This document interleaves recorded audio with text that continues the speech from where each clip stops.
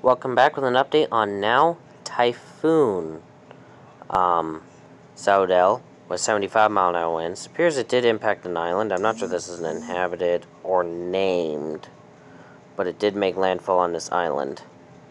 So what's the group of islands? It's called the Paracel Islands. I was gonna put down Paracel Islands impacts or landfall actually, because I'm not sure what's the name of that island.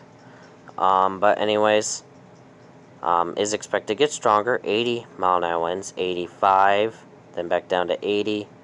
Tropical storm with 70-mile-an-hour winds, 60. May make impact with Hainan. Actually expecting upper parts to make impact there. Then landfall in Vietnam, going into Laos with 35-mile-an-hour winds, and then Thailand with 25. So from there, satellite imagery. So yeah, I'd say this is a full-blown typhoon. But nonetheless, that does seem to be it for right now. Stay safe. See you in the next video.